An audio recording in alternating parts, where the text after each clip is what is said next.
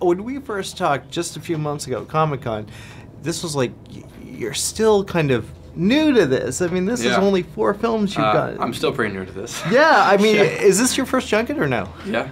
Wow. Yeah. Well, how are you doing so far? How are you Pretty feeling? good. Okay, good. Now, you are working with Shailene. You're working with her. Actually, this is twice you've worked with her. Yeah. What was the difference on this film as opposed to the other film, obviously, Huge besides difference. romance? Yeah, huge difference. You know, but I mean, any film you do, I try to always, you know, I look at actors like Christian Bale and Tom Hardy, people who are able to really transform themselves between each role. Mm-hmm. And I don't know if I'm doing that, but I like to think that every character I really use different parts of myself and make someone completely new and different. Yeah.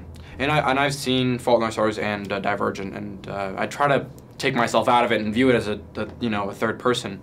And it seems like Gussus and Caleb are 2 very different people. Do you ever find yourself like watching and just like, oh, I can't believe I made that decision? Totally, of course. It's impossible. I mean, watching Divergent was a little easier for me because, you know, I'd come on screen for a little while and I'd be like, get off screen, and I'd get off screen and I'd be like, okay, now I can enjoy the movie again. But I'd watch Fault in Our Stars and I'd be like, get off screen. I was like, damn, I'm in the next scene too. Like, I can't like stop judging myself. So it's tough. Yeah. What was it about this film? Were you familiar with the book, or did you kind of go in with the knowledge of the past, the history of it? Yeah, I mean, I read the script, then I read the book, but of course before I did the movie, because you want as much source material as you can get, and you can then craft the character around that.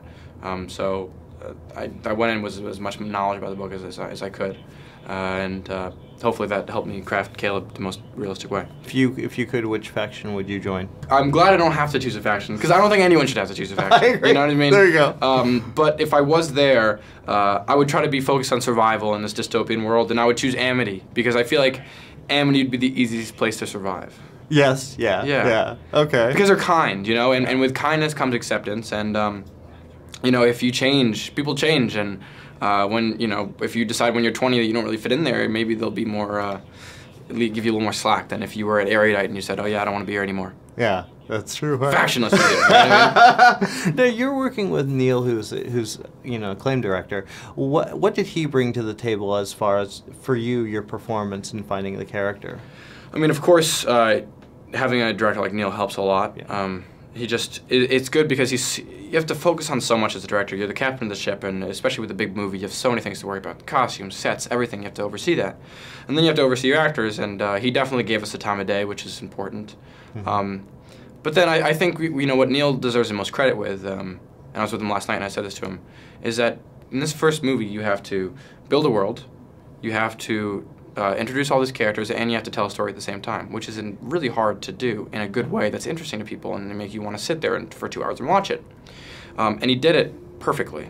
You know, I give him so much of the credit in terms of making this what the film it is. Mm-hmm. It's a good film. You know, every performance is good, I think. Yeah. The world is introduced truthfully, and it's never boring. So, credit goes to Neil.